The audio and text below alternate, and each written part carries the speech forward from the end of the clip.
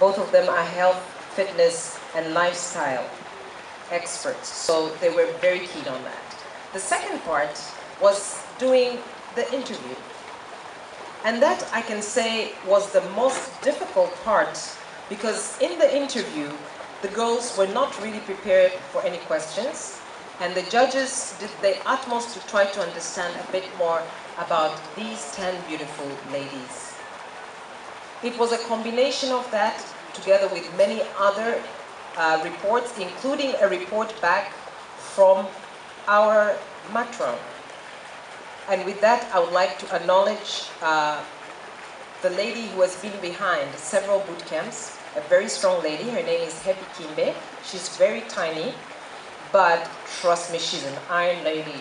She keeps them in the grip. These girls are under full discipline. But she also provides the most important feedback, which is the feedback about the girls, how they are when they are not in front of the camera or in front of the judges.